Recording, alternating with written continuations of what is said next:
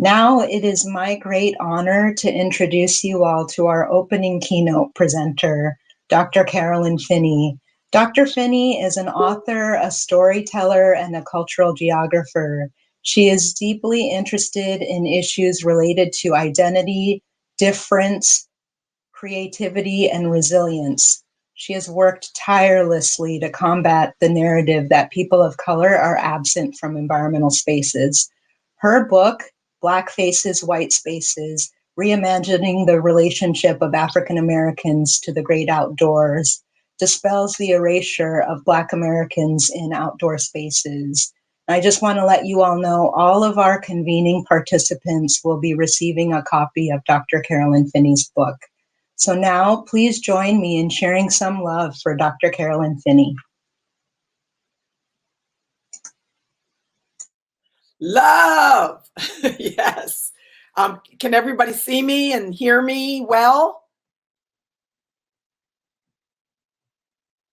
Excellent. Sonia, thank you so much for that warm and authentic and generous introduction. And man, I cannot tell you how much I wish I was in the room with everybody. I am living here in Burlington, Vermont. I've been here for since about fall of 2019.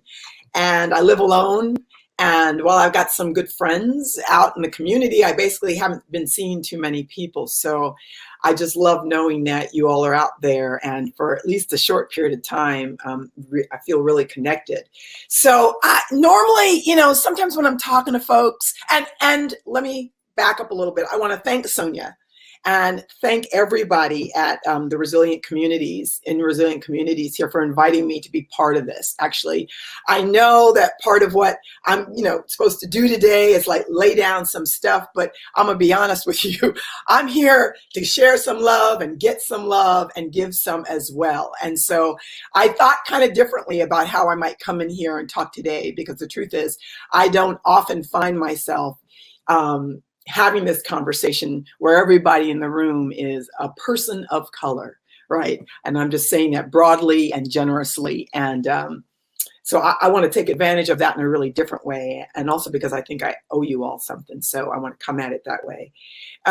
So I don't have any images today because I kind of want to keep, I don't know, a sense of you on the camera with me. And I'm looking down at my notes when you see me look down to kind of keep me in line. So the first thing that I want to say is I talk about the stories of now, and I've been saying this a lot, but let me back up a little bit. Stories of now. So since last May, this is about the 106th time I've gotten on Zoom or some platform, some virtual platform, to have this conversation in some form. And I'm underreporting, and I know I am.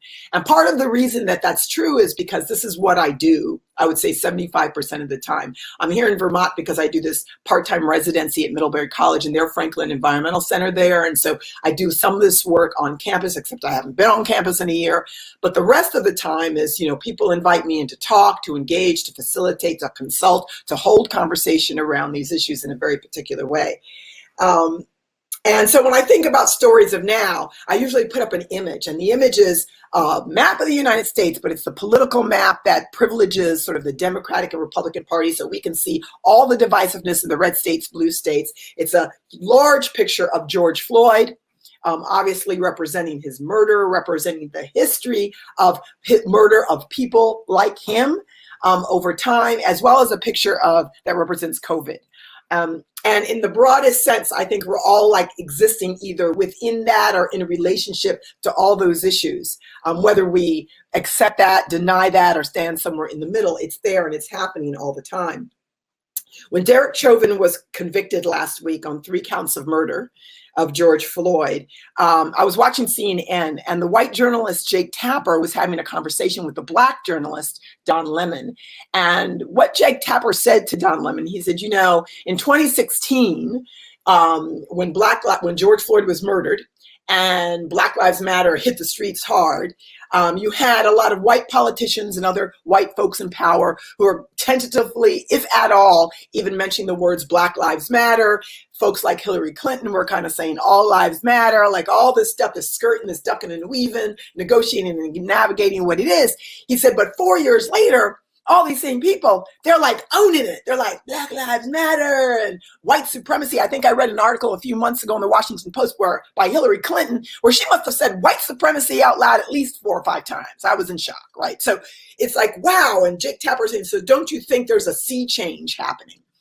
And Don Lemon looked at Jake, you know, with that way that he gets that look on his face. And he said, well, I think there may have been a sea change in terms of awareness, but there has not been a sea change in terms of practice. And I wrote that down. I was like, that's right, right? Where's the practice? Just being awoke and just being aware does not make change, right? It may be the beginning of it, the thing to see it. And I imagine when I looked at all the organizations represented here today, I don't have to tell you what that looks like on the ground, because that's where you live every single day. So I've been thinking about that. I've been thinking about, how do you meet this moment? How do I meet this moment? Not how do you meet it? Because I don't need to tell you what to do, but how do I meet this moment, right? How do I show up? And one of the things that I've been saying to people is that you've got to be able to meet people where they are, which means you first have to know exactly where it is that you stand. So I want to talk about that. But before I do that, I want to read a couple of quotes to get you started, or get me started, I should say. That's actually more to the truth. I was thinking about Audre Lorde, the Black gay playwright, writer, poet, who had said, without community, there is no liberation. But community must not mean a shedding of our differences, nor the pathetic pretense that these differences do not exist, right? Audre always knew what to say. But I want to follow that up with a quote from the Black writer Toni Morrison, who said, you want to fly? You got to give up some of the shit that weighs you down. Right. So when I read that, I was, as usual, when I read something by Toni Morrison, I was like, okay, what does that mean? So in order to be authentic with you and honest, I need to share some of the shit that weighs me down. So can I say some things, right? I feel like, I know we don't really know each other, but I think we kind of know each other. Or at least I think we kind of know where each other is standing at this moment, being in the brown and black skins that we are in, showing up every day to do this work. So I want to say some things, and I want to talk about some of the things that weigh me down in a moment in time, that in this brown body that some people still won't see. This year has been a little rough, right? As it's been for a lot of us. And I think that's an understatement. But I question myself more than usual about why I persist in doing this work. Why do I persist? Saying pretty much yes every time some organization, business, agency, museum, botanical garden, faith-based institution, often predominantly white, you know, almost always related to the environment, asks me to engage with them around this work, right? So I want to talk about a little bit and let you know a little bit what folks usually ask of me.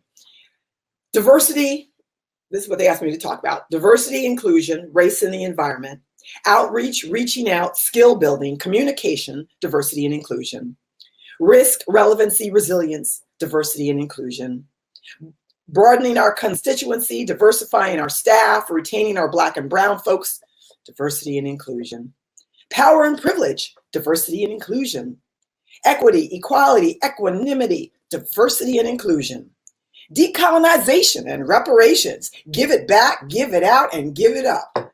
Storytelling as a way in, narrative as a way out, having the conversation, diversity and inclusion, building capacity, expanding vision, strengthening relationships, diversity and inclusion, the past, the present, the future, diversity and inclusion. Do you know, and do you think, and how do we, and why should we, and can you help, and can you join, and can you do it?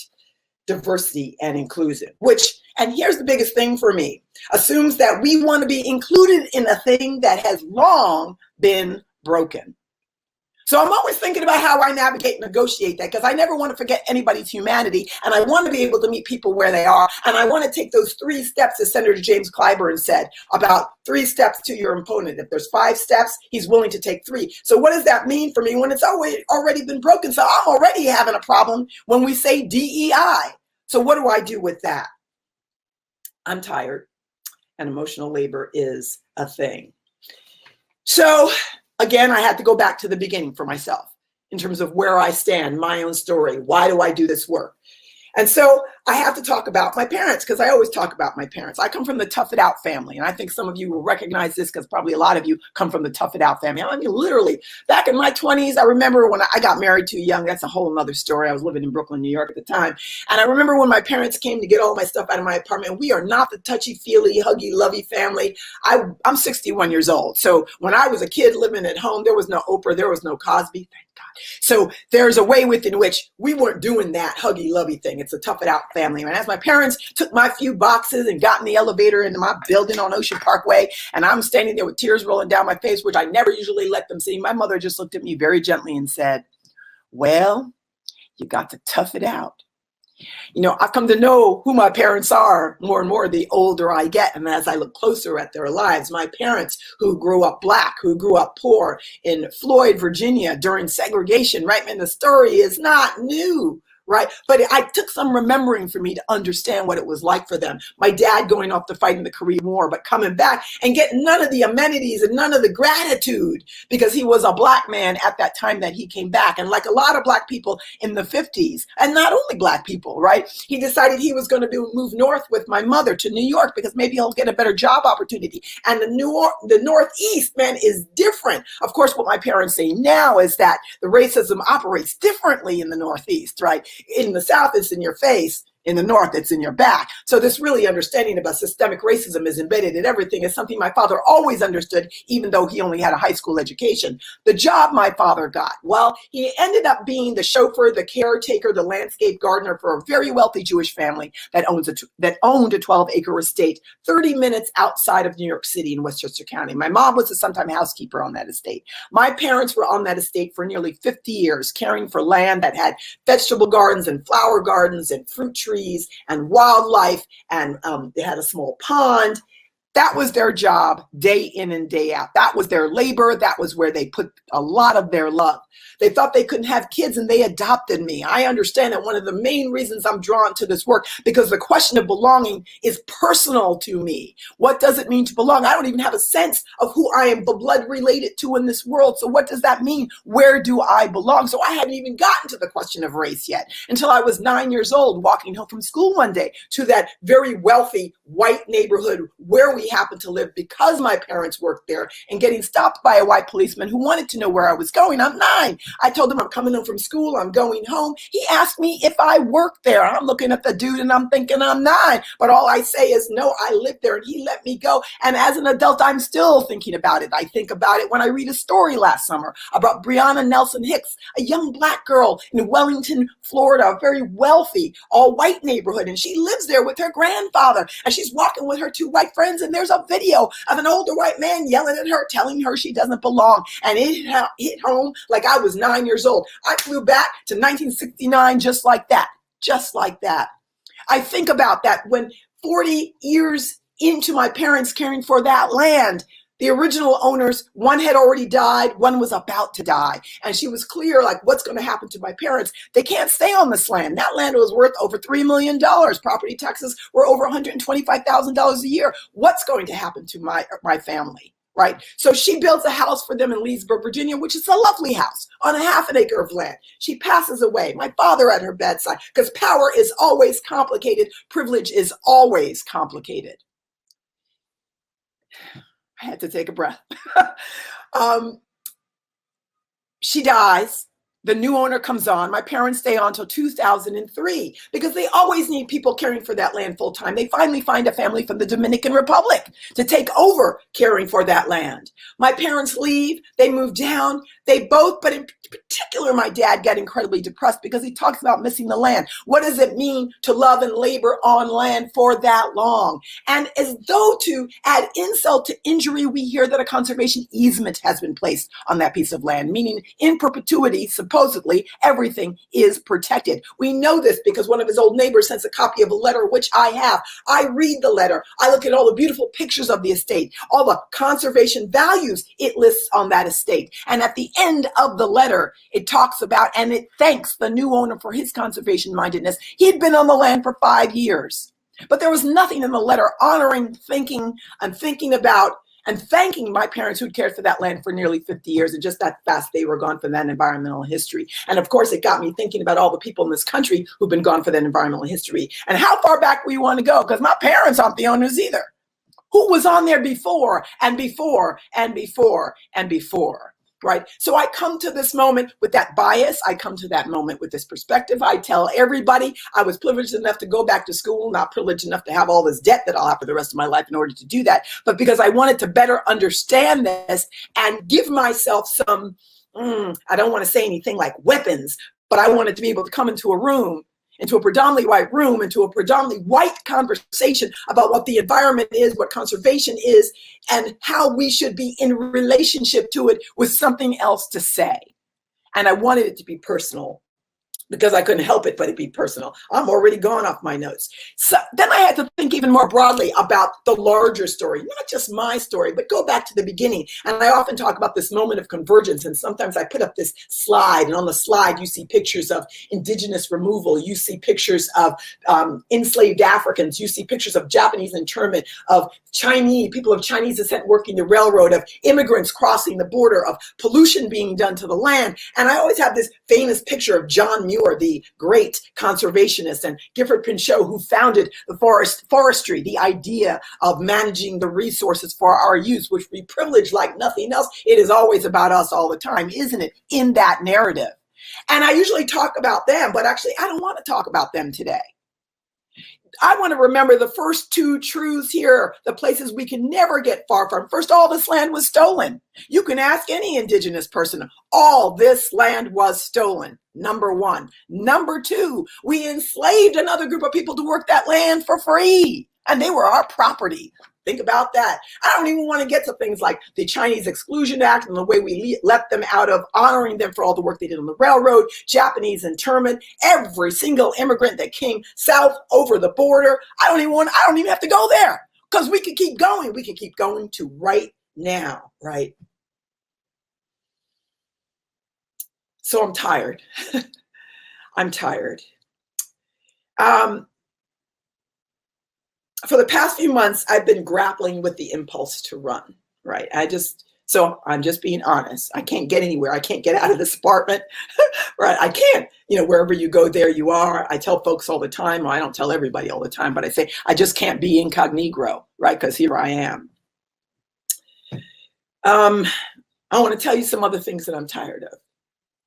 I'm tired of COVID. I'm tired of masks and Zooms. I'm tired of me, myself, and I, of white-splaining, diversity and inclusion, white supremacy. I'm tired of politics and the lies on the news every night, all the time drowning out all the other news of need, possibility, and presence in spite of. I used to say that I'm tired of airports with carpets, but now I'd just be happy to see an airport. I'm tired of cancel culture, wokeness masquerading as realness, practice, or change. I'm tired of books like American Dirt. You might remember that book. It was written in an old way by a self-identified white woman who told a story about Mexican immigrants that continues to infuse our national imagination and justification for putting children, for putting anybody in cages.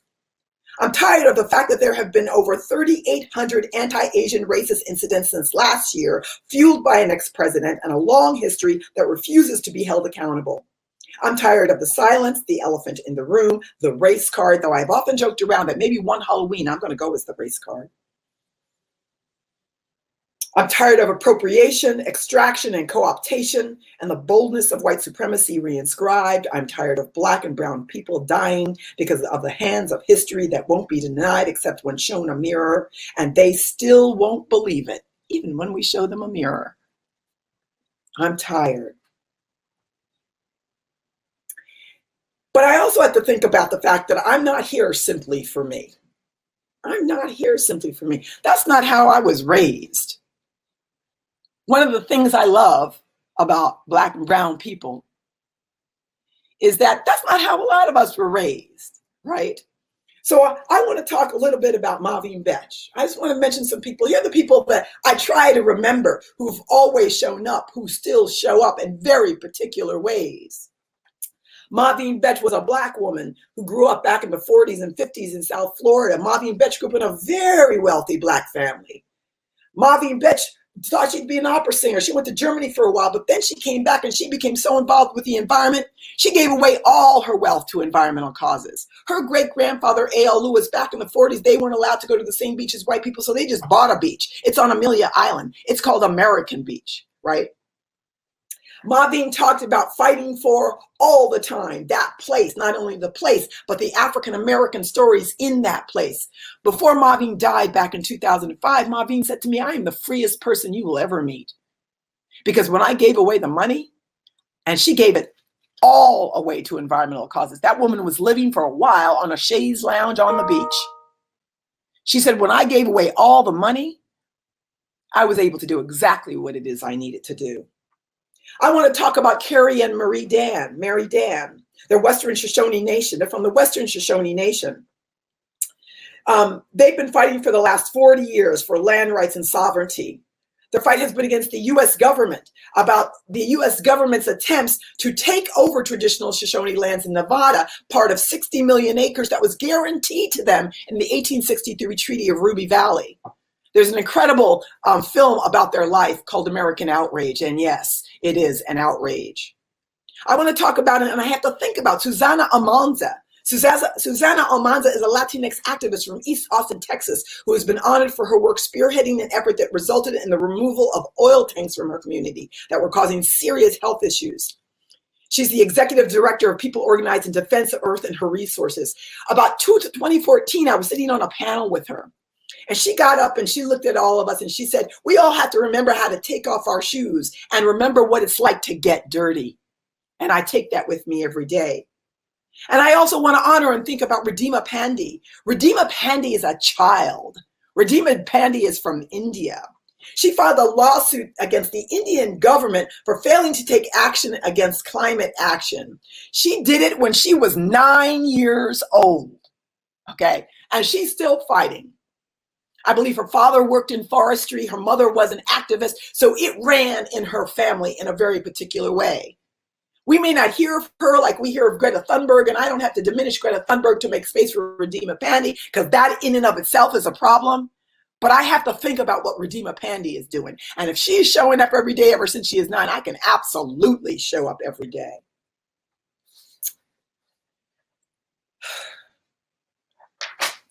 How am I doing for time? Let me check my time because I got 2 more things I have to say. Yeah, okay. 2 more things I want to say. I've been thinking about the idea of the long game, right? Because I could go on and I could enjoy myself going on naming all the people that I want to think about and honor and remember, right?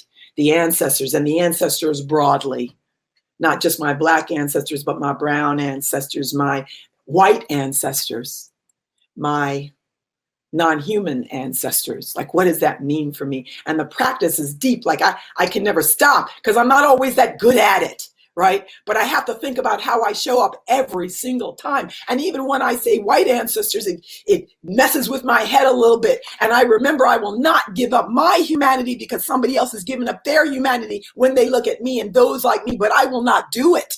I just have to work a little bit harder to be able to see everyone's humanity in the same way. Right? When the inauguration took place this year, I was watching it like a lot of people, man. I was glued for about 10 hours. But the piece that really stuck out for me, beside Amanda Gorman's amazing poem, was when the Republican senator from Missouri, Roy Blount, presented newly minted President Joe Biden with this painting called Landscape with Rainbow. And it looked like, you know, something, it was from 1859 when this man, Robert S. Duncanson, painted it. It looked like those kind of bucolic landscape, American landscape paintings you often see from that time, except it had a rainbow. So at first, I didn't really think anything about it. I was just looking at it like, yeah, it's another one of those, that bucolic landscape, that sublime thing, that ignoring what else was going on at the time, until they said that he was Black. And then I was looking it up real fast. I was like, what? And I started reading about this man who was of European ancestry and African ancestry. I was reading about this man who they said suffered from some degree of mental illness because 1859, slavery was in place and he was living in a Black body. And even though he was free, he was living in a Black body, right? And I said for him to paint a landscape with a rainbow, rainbows are for me symbolic of a future, of a possibility, of a potential, means he must have been playing the long game. Exactly 100 years ago in 1959, I was born. And I imagine that he knew he would never be able to see fully what he dreamt had to be possible, what he dreamt had to become real, what had to be happening. But somehow he was playing the long game. It was less about his presence, and it was more about what he created and what he was able to do. I think about Henry Aaron, the baseball player, and I'm calling him Henry Aaron on purpose because when he died a couple of months ago, I read how, a lot of us call him Hank Aaron, but what I didn't know, did you know that the reason he was called Hank Aaron in the press is because a white PR person thought Hank Aaron made him more friendly to white people. He actually preferred to be called Henry Aaron. And I want to read a quote from Henry Aaron. He said, "My motto was always to keep swinging. Whether I was in a slump or feeling badly or having trouble off the field, the only thing to do was to keep swinging," which is something I believe our ancestors and ourselves have always been good at. So I want to leave you with this last thing that I wrote.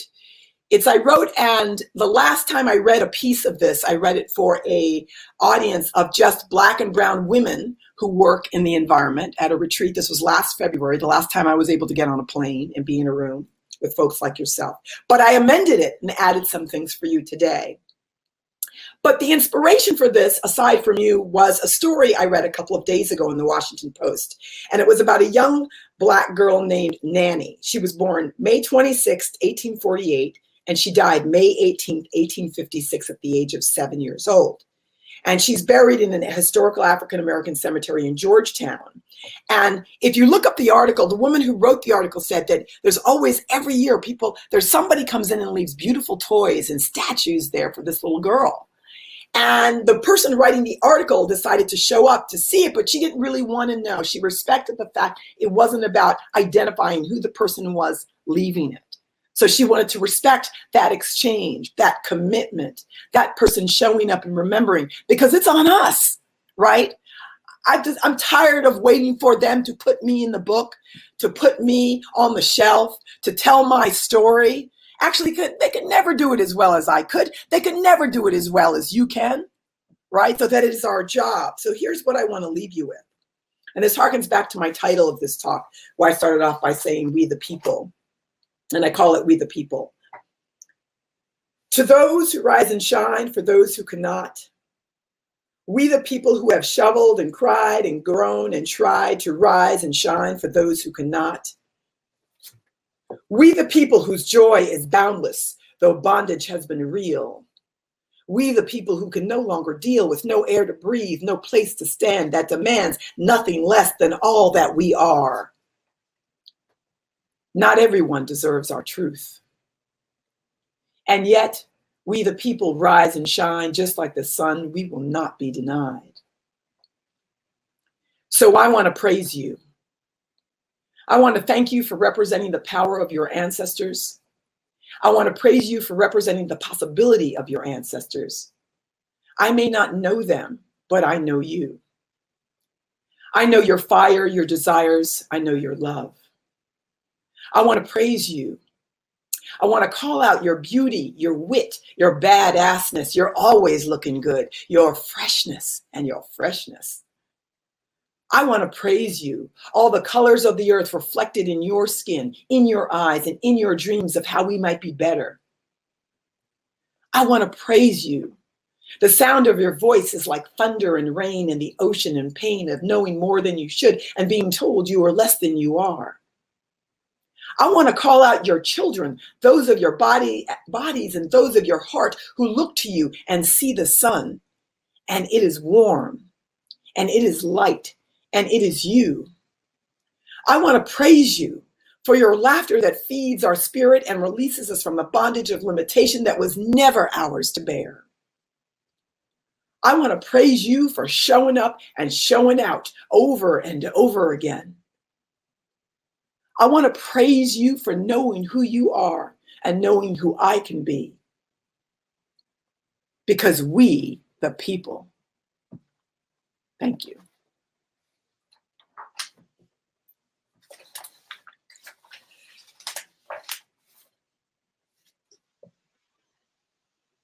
Thank you, Dr. Finney. That was amazing. That was amazing. I don't have any other words, but appreciate you so much for pouring into us and sharing that.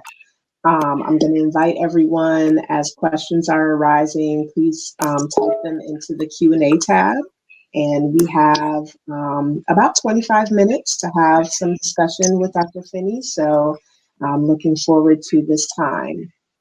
So we have our first question from Angela Talk. And she says, in the season of DEI, how do you address the issue of not wanting to be included? Or should we request that the resources that the privileged people possess to achieve equity? Yeah, it's a great question. So if I heard that right, Angela, thank you for the question. How do I address the issue of not being included? Well, one of the things that one of the things that I always do is actually change the language. I decide that, really, what are we saying? So I'm going to go sideways for a second. When people talk about sustainability, the thing that I say, so what is it that you're trying to sustain? Because for me, this is all about relationship, whether it is relationship to place, a river, a forest, a piece of land, or a relationship to a person. And for me, you can't talk about one without talking about the other. So if we have to talk about relationship and sustainability, I actually am not interested in sustaining the relationships that we've been having for the last 450 years, So what do we got to do about that? So I play with the inclusion that way. And I actually say, I'm actually less interested in being included and more interested in having a relationship of reciprocity. Because you including me doesn't actually demand you have to change. And Angela, I'm not pointing to you. I'm just saying whoever it is, right, who seems to have the resources and the power. I'm not necessarily interested in being included in what you've created because what you've created is kind of problematic. What I'm interested in is how you get to step outside of that, because I'm already outside of that. And how do we have a conversation and create something new, which demands entirely different kinds of structures and formations. That's how I address it. I come at it I call it my backdoor strategy, which isn't all that backdoor. And I say the thing and say, I'm actually not going to make it. Let's deal with the assumptions and expectations of DEI. And I know, and I want to say this, I actually work with a lot of white folks I can tell whose heart is in the right place, who are coming to it, sometimes confused, sometimes afraid, but actually are coming to it, right? Are coming to it. And so I always come to it I say, what I call my own radical vulnerability, meaning that my heart is open, which doesn't mean I'm going to be any less angry, any less concerned about what you're going to do when I open up. I have to watch it because you may not even know it, because sometimes that's how it happens. Whop! I get whopped and you didn't even know you whopped me. And so I have to spend the time figuring out how to recover from the whop and then strategize about how do I let you know about the whop. And then I find I'm teaching you about the whop. And meanwhile, I'm the one who got whopped, right? So for me, it is deciding beforehand. And I know I can say it in the shorthand like that. And I know everybody out there knows what I'm saying. For me, it is like I come in going, well, it's not DEI that I'm interested in. What are we really saying? Because, ever since Christopher Columbus lost his way, it's always been diverse up in this joint. Ask any indigenous person who's been here. All the diversity within the indigenous peoples who are here and were here. So we don't even have to get to anybody else, right? The fact that we talk about it like it's something new, at least for predominantly white organizations who have a lot of the resources and a lot of the power for all the reasons that we know historically, the legacy of that. I challenge all the terms. And sometimes when I'm feeling particularly cocky, I'm like, I got some terms of my own. And I'd love to invite you into conversation about it. Because you know what? When you've got people who've been saying this, fighting this, showing up for 450 years, we got skills. We got skills. We don't even need any special degree because we got all the special degrees. We've had to have the special degrees. Ducking and weaving, we can do it better than both. I mean, we don't got to go to special school for it. We have work we have to do. But that's not actually where our primary work is, because we've been doing that for so long. We probably do it second nature. Sometimes I think I'm sleeping and dreaming, and ducking and weaving, you know? So that's how I deal with it, is like, I've thought about it. I'm not waiting. I'm not saying you're saying this, Angela. I'm not saying waiting for them to see what they have to offer and what they're going to say. I come in with something to place on the table. One of my favorite things is to say lately is, you may not have to throw out the baby in the bathwater. I want to respect the knowledge, the work, the energy that has been put in, meaning that I don't believe, this is just me, that any one group is going to get there on their own. I just don't believe it. We live on a diverse planet, right? So I'm just like, how can I be better in relationship across difference, which doesn't mean I'm going to agree with everybody, because it isn't about agreement, right? But I am really interested in how, I don't know, I'm really interested in how, I said, so you may not have to throw out the baby in the bathwater. I lost my way there for a second. But I always say, but you're going to have to throw out the bathtub. I'm sorry. Because that bathtub is a mess. That's the bathtub you're asking me to get in there with you? I don't think so. Besides the fact I actually don't like to take baths. I prefer showers and the water's dirty, right? That bathtub was created at a time when people that look like me couldn't be engaged with that. And when you ask me to get in there, I somehow have to fit myself and look like you and get in there, and, you know, and that's not what I want to do. I'm interested in being whole, because there's a healing that has to happen for a lot of us who look like a lot of us, right? There's personal healing because there's personal pain.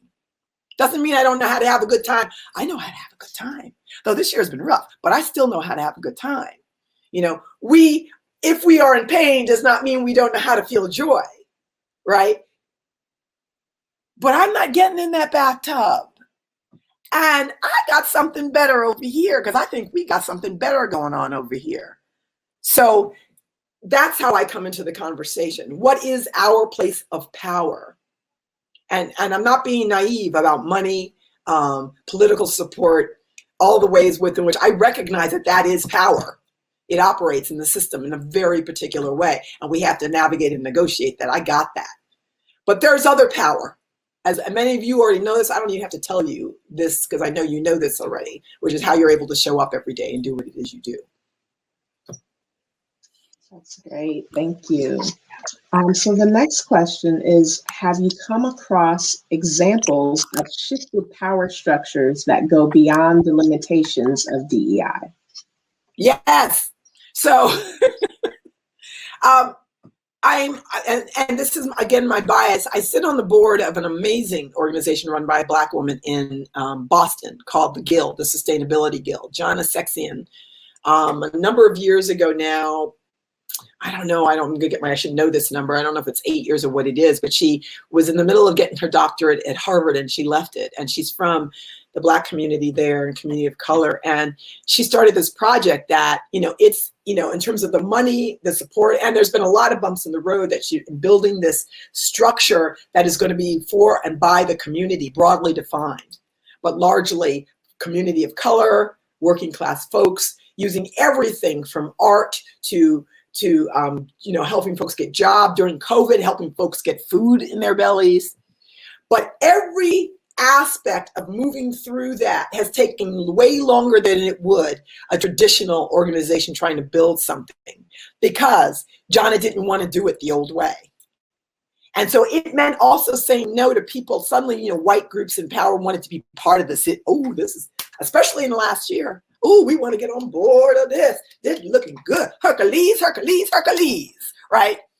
And Jana would be like, we might need that money, but no, we can't. No, first of all, relationship, integrity, it's got to be clear from the beginning. So it takes longer. But what she has been building, and I'm just, I feel like I'm on for the ride. I mean, I try to give my assistance, but there's a team of people on the ground in Boston making it happen, from where everyone that was hired to build the building was Black or brown. Everybody, it's like all the choices, even in the way we have board meetings, even in the way we have a board meeting, is to think about, how do we take the time to ask everybody, how are you?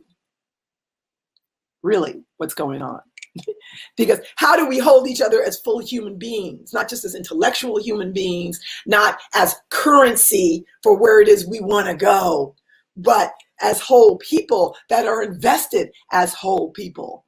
because wherever we go, there we are. And because we have a team of ancestors watching every move that we do. And we have young people like Redeema Bande who are doing it at 9, right? And so, yeah, we got to show up. And so that is the project that just jumps in my mind, because every time we get on for a board meeting or I have a conversation, because I've been following her for years, waiting for her to ask me to be part of it. I'm just waiting for the invitation, because I was like, there's a lot for me to learn. I'm learning and contributing all at the same time. And for me, that is often the best kind of working relationship, is that there's a recognition of the learning and the contributing to it, right? So that we're all expanding and not static, right? We're not static in an idea. One of the biggest challenges of so many of our agencies, institutions, and organizations for me is the rigidity of them. They're sort of frozen and dying, even though the people that move through it are different. And they're saying, we want to do it differently, but we're so frozen in time. And we're saying you can't have it both ways. So, yeah, let me stop talking. But yes, that was my response to that. That's great. Thank you. So this next question is really interesting. I feel like I've had a lot of conversations about this recently. Can you share your thoughts on the term people of color versus BIPOC? Oh, man. Do you think it contributes to the erasure of the unique experience of American Blacks / descendants of slaves? Okay, there was a little echo there, so I want to make sure I got the last part. What I heard was, what was the very last piece about the slaves? Yeah, I didn't hear that piece. Jamie. Do you think it contributes to the erasure of the unique experience of American Blacks or descendants of slaves? Okay, so I had a feeling somebody in this group's going to ask that question, because it's up for me too. So I'm coming to it. So one of the things that I've been learning about and trying to understand, and actually I have to apologize particularly to any Indigenous person in the audience, that I normally say that I'm on the traditional land of the Abenaki people here in Vermont, and I forgot. And that's on me for that. One of the things that I've been learning, an Abenaki woman here named Judy Dow has been learning me, is about land acknowledgements. And I didn't understand the history of them, which actually, as I understand it, come from a sort of truth and reconciliation in Canada with the First Nations people. And that at the core of understanding land acknowledgements, yes, on the surface, there's a kind of recognition of who are the first peoples, who are the peoples who are still here and have been here on this land. But for it to be done really authentically, you have to have a true relationship with that place that you're saying that about. And true relationship takes time. So it can take you a couple of years to build a real true land acknowledgement, right? It's not enough just to say, the Abenaki people, that's a beginning, but that ain't the real thing around that. But she had asked me, we got in a conversation because she said she was an African-American friend of hers. They were having a lot of tension. They'd been good friends, but she had lately heard a land acknowledgement that included African-American enslaved people, the lands that had enslaved people working on them, or lands that had belonged to African-Americans. And it really upset Judy, not because she didn't feel like there needed to be some recognition of and addressing of lands that have also belonged to those of African descent, and those lands have been removed. But it doesn't come from the same place as a land acknowledgement for Indigenous people. And the people you saying it probably have no idea about that. They're trying to cover it all in one thing. Can we get it all in, right? So when the term BIPOC came out, I was like, what? I got to keep looking it up. Like, what? I said, okay. To be honest with you, when people of color started, it used to bug me, because I understood it as that just makes all non-white people together, and it belies any specific history, unique, specific history. It denies a difference of who people are. I read an article, though, lately by, I believe it was a Black woman who, though, was saying, and they were making a case for people of color over BIPOC, because actually it is in part recognizing that people of color, across the board in this country have been at the receiving end since the founding of this country of a set of wrongs, like they've just been at the receiving end in different ways. It's shown up differently, whether it is the genocide of indigenous people, whether it's been the enslavement of people of African descent, again, whether it's been having Japanese people interned, or, Mexican, people put in cages, whatever it is, we've done it over and over again, right? And so people of color has some power because it has a historical reference. I understand the BIPOC term is more of as of the moment because of the Black Lives Matter movement, right? There's a way within which it's honoring the moment of Black Lives Matter, not privileging it over all other experiences. I've always felt, and this is my opinion, and my bias, is that indigenous people have always gotten the short end of the stick in the larger narrative about race in this country. It becomes did somebody say people of Asian descent or people, Latinx, like we don't even multiracial, biracial. It's like we seem to avoid complexity, right? And the idea that it's never been a singular narrative. The race narrative has never been singular.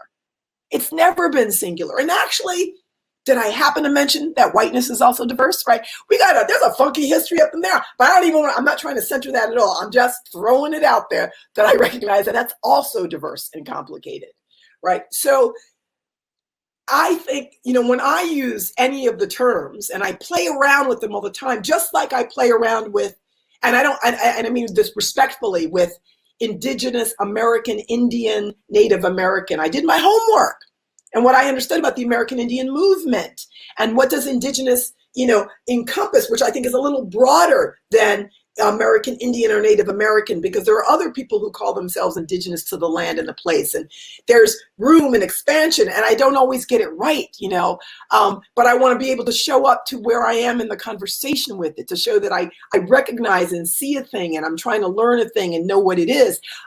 So the BIPOC, I only use it once in a while, but I don't like it.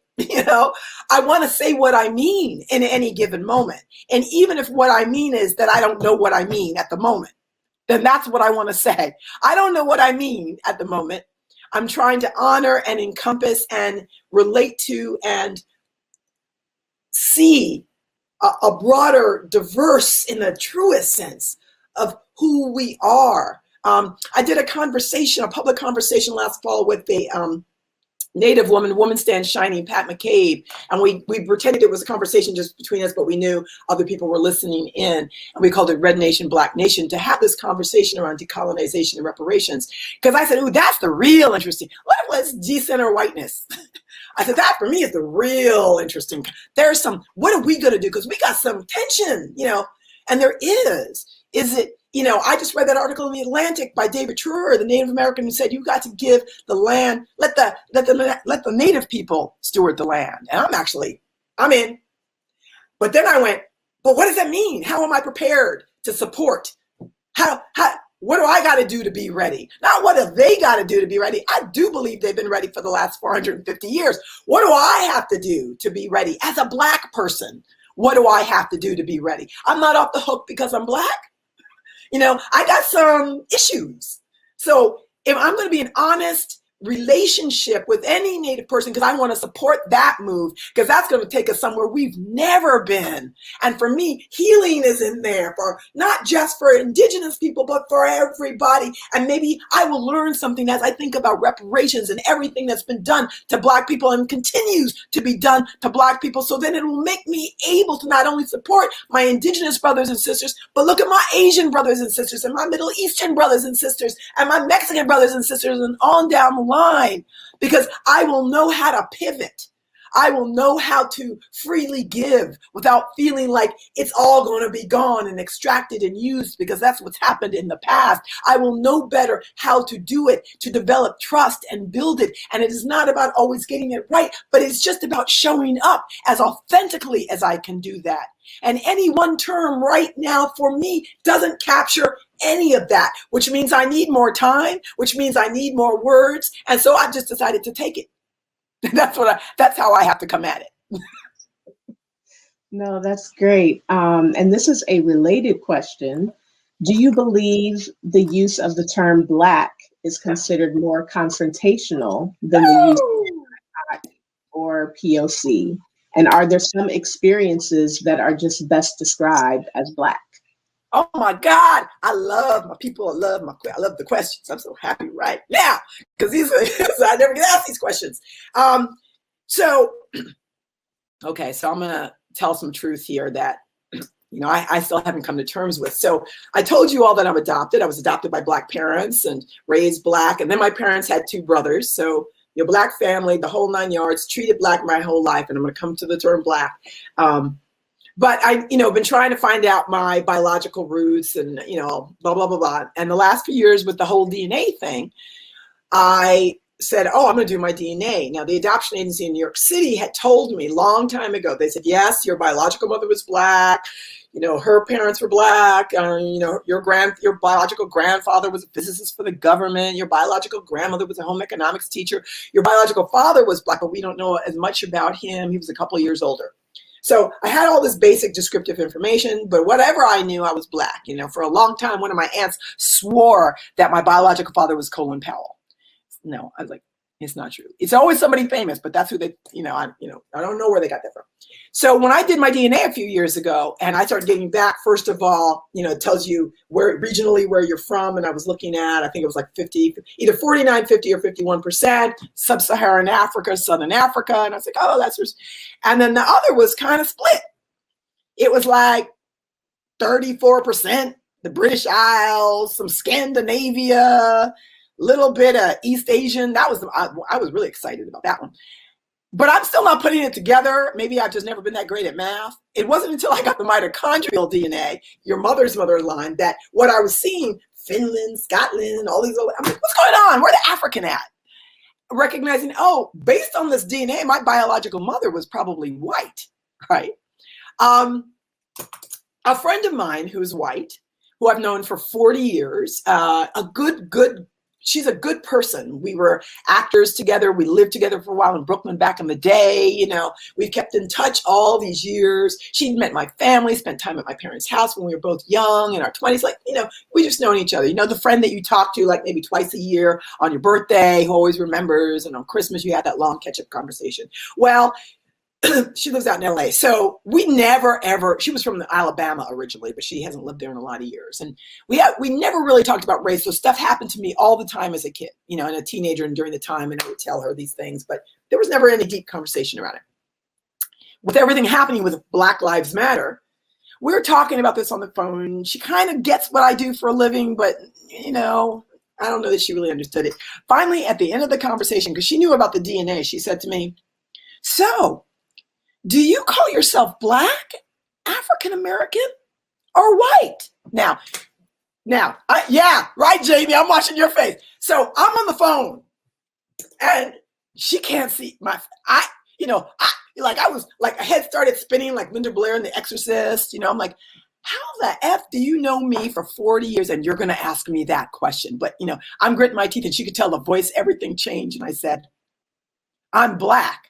And I started talking about how I started giving her the educational lesson. And I said, Black is a political term. It comes out of the 60s because on my birth certificate, it says Negro, which it does, right? So it says Negro baby, right? And I said, because Black people got tired of being named by white people. So Black is about Black beauty, Black is beautiful, Black power, very much a political term, even though 2 Black psychologists in the 60s asked the question, so our ledge has grown as Black people, but have we shrunk our ledge? So are you Black enough if you study French cinema?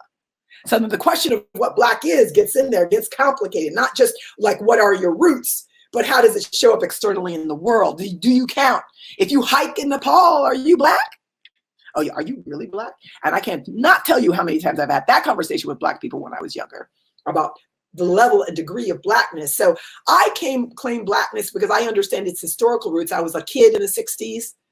I grew up in a house where my father, yes, he had daishiki, and I have this image in it. He was all about it, angry, angry, angry, angry, angry, And so I own it. There's a sense of pride in it. There's a sense of, it's been infused in me whether I like it or not, because I grew up in a house that we understood Black. I also say African American, because I also have a sense of that sort of claiming American identity in the best way possible when you've been told by people long enough you don't belong, and there's a way to claim it. But I want to tell you another story. So my father, he's got dementia now, but about 15 years ago, for years he collected guns. And when they moved from New York to Virginia, you have to go to the licensing. You have to go and get your license changed and everything in order to have the guns. And my father was in line with my mother, and he said he got up there, and there was a woman, and as my father put it, because he is not politically correct, or didn't look like she was from America. Yeah, my father black, he said it like that, and I just shake my head. I'm like, Dad, you can't say that. He had to fill out a form about, and they ask you your gender, and they ask you your race, and the option, all the usual options, and there was African American, and my father was just in a mood that day, and my father said, I'm not marking African American, I'm American. I've never been to Africa. And there was a black security guard standing at the door. My mother was like going, oh no. He was starting to go off about how he is American. Why does he have to mark a box that says African American? He's not that he isn't proud that he's black, but he's never been to Africa. And then the security guard came over, and my mother thought that, oh my God, he's going to arrest him and take him out. And the security guard just looked at him. He was a black man and said, I want to shake your hand, sir. And so I understand that African American is actually complicated. And ask any newly minted African immigrant what, because it means something else. You come from, you got your own roots, you got your own history, family and otherwise, that you are proud of and want to own. And you are here. And wait a minute, the whole slavery history thing is not exactly your history. Like, so what does African American actually encompass? So I think of it as, again, much like what I said to the earlier question, I have to be clear about where I stand with it. I'm most comfortable with black. If I'm thinking beyond my own blackness, I might say diaspora, people of African descent, people of African and European descent, people of Asian descent, because Asian American, what the hell, what? Oh, what, really, we've just denied how many different countries and sets of histories by using the term. And I know people want to say sometimes we don't have the time, but really, we've had 450 years. I think we can get a little bit better at taking the time to think about what is it we're talking about. I once, a number of years ago in Seattle, I decided to go to this film. I love to go to movies, and I went to some documentary. It was the opening about Japanese internment. And this was probably, I was there, I don't know, late 90s, because I was living up in that area, and I didn't know much about it. So I said, I'm going to go to this. I'm going to go see this. I was probably one of two black people in the audience. I mean, it was everybody in the audience looked like they were of Japanese descent. They were definitely of Asian descent, and it was packed. And I sat next to, and I was in tears like it did, because it's just moving. It's a moving human story, right? But I was so buoyed because the guy next to me looked at me, and he was just smiling. Like he just told me he was so glad I was there. Like he said, why are you here? Like, he knew why he was there, but he wanted to know why I was there. And we had this great conversation about, like, I felt like I had to be there. I'm not saying this to pat myself on the back. I'm saying that there's something about, the work that I believe we all have to do at any given time, which doesn't deny the work we've already done. But I understand that my blackness at this moment maybe something else, may evolve into something else later, but it is always in relationship with others. And so I'm thinking about the fluidity of that blackness. We as a black people, and I think black American with that very particular black history, I've understood at the core of, the two things I've understood we've always collectively claimed and tried to claim is our freedom in the broadest possible sense, and our humanity in the broadest possible sense. And I'm tired of waiting for somebody else to give it to me. So for me, the way that I show up and claim blackness is with, at the core, this understanding of freedom, not just for myself, because I can't be free unless you are free too. And also, how can I be fully human if I can't see that in who you are too? I hope that made sense. Yes, that's great. So we have 3 minutes left. I'll give you one last question. And actually, we have 2 questions. I'll give them both. Maybe you have time to respond. You're echoing, the echo's there a little bit, so I'm not hearing. Yeah. Okay, I'm sorry. So one is around cancel culture and accountability, and how can we create accountability and calling people in without hostility. And then the second question is just, what is your take on reparations or dividends? And reparations, or what was the last thing? Dividends. Okay. Let me, the dividends, I'm not sure about the dividends, but let me go back. Let's go to cancel culture and accountability, because I love talking about that too. So I would like to cancel culture. That is what I would like to do. When I'm feeling, and when I'm not feeling particularly generous and just tired, I think cancel culture in one level is lazy. I think that, it lets a lot of people off the hook from doing the real work. And let me be really clear about this. So when I hear white folks, people who identify of European ancestry, say, yeah, we're going to cancel, we're behind getting rid of them, cancel them out, I'm like, ooh, just let them off the hook for doing any work at all. Can anybody say mirror, please? Look at that, right? I've been telling people that when Christian Cooper walked into Central Park as a gay black man and had his skin weaponized against him by the white woman, Amy Cooper, while I would love to meet Christian Cooper and that may happen, have a conversation, and I feel like I got you, my brother, and I know what it is. The person I really want to have a conversation with is Amy Cooper. That's where I want to go. You know why I want to go there? Because Amy Cooper took the hit for every white person in America. She took the hit. She lost everything for every white person in America. And can you tell me what has changed in terms of white supremacy? Has anything shifted because Amy Cooper took the hit? The thing for me is she should be held accountable. But what does that accountability look like in terms of humanity? And what is the larger intention? I'm interested in change, which means we're going to need everybody on board. I believe that Amy Cooper, if she was supported to actually really understand what it is she did and how it is she might do it differently, and then she put herself in front of an audience that looked like her and told that story, now there's some serious impact. The potential for that impact, and it actually gives people who look like me and Jamie a break from having to be the ones to hold that all the time, to duck and weave all the time. I want to support Amy Cooper to talk about the real pain that she experienced, that hopefully that moments of reflection, the new tools that she developed, the way she came out on the other side and can say there is another side. All the white people who are saying that they're afraid and are in denial and all those things, especially afraid to say anything because, oh my God, what if it happens to us like Amy Cooper? And so they don't do anything because privilege has the privilege of not seeing itself. And you think you can stand there and be silent and no one will notice. Well, everybody's noticing. So the other thing that I want to say about cancel culture is I often tell the story. Alice Walker is one of my favorite writers.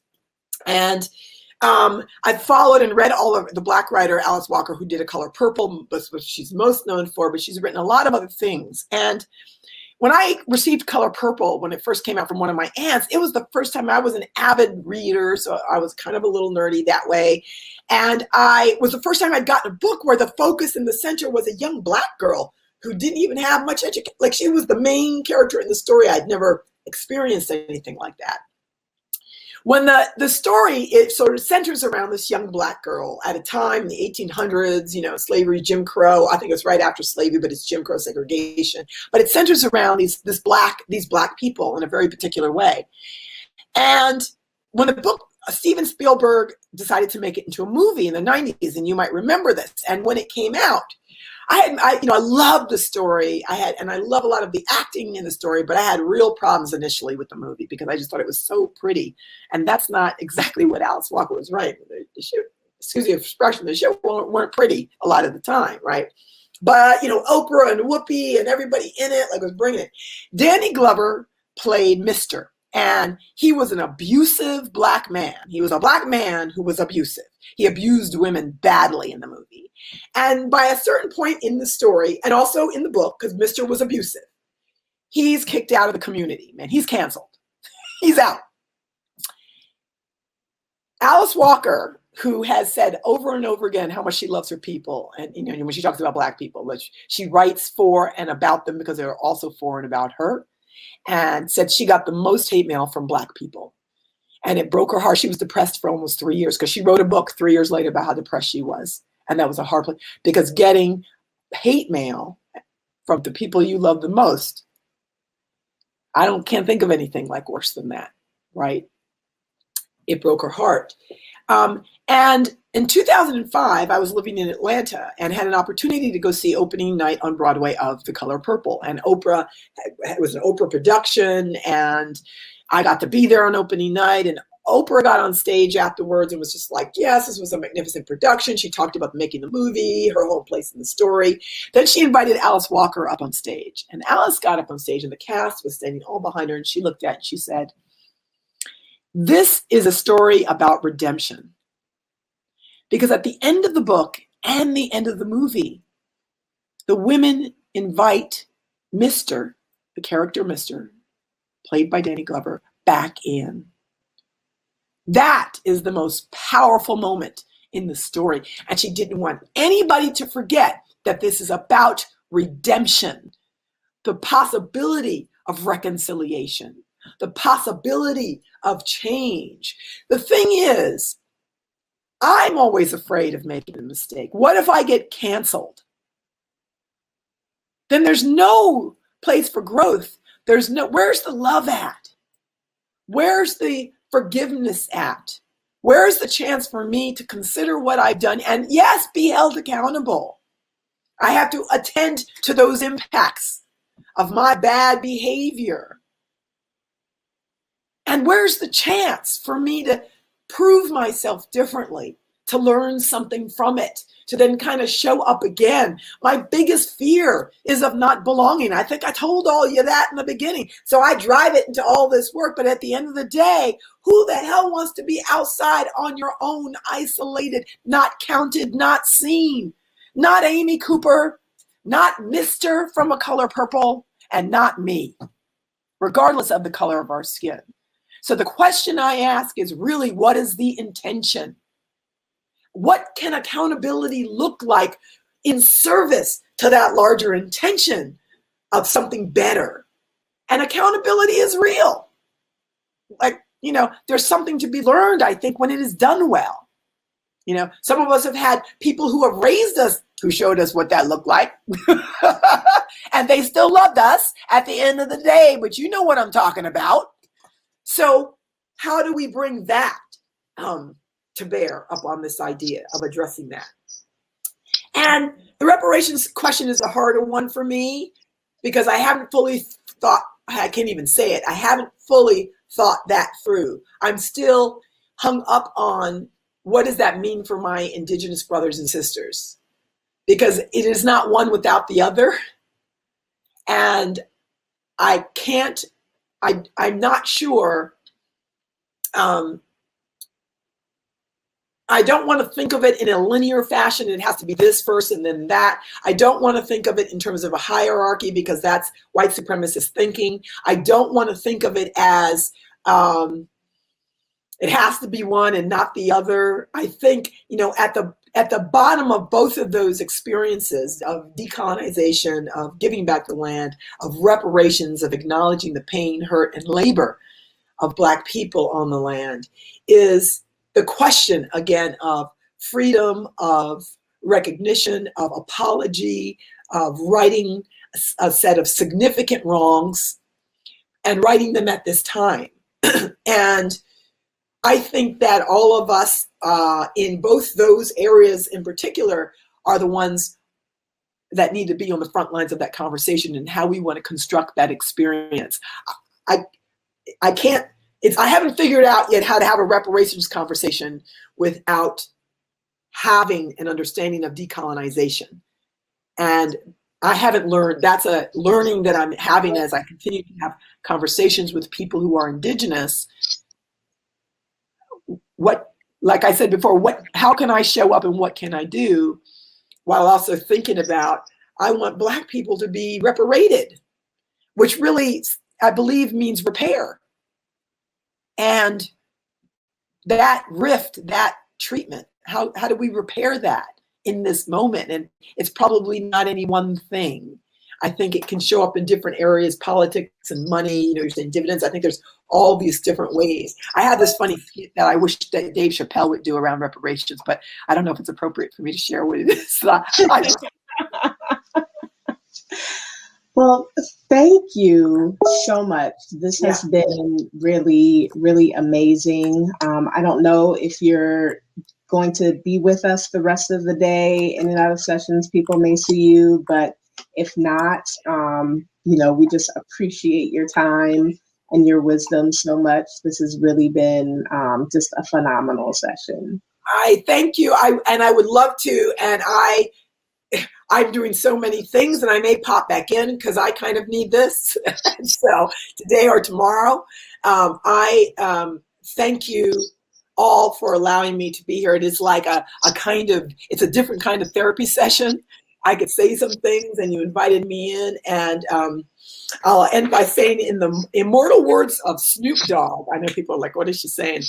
The other night, one of the many things I like to watch on TV is sometimes I just like to watch The Voice. It's one of the singing shows because I like to see all the different people come in and share their beautiful voices. And one of the guest, you know, consultants with these young people who are training and practicing for their performance is Snoop Dogg.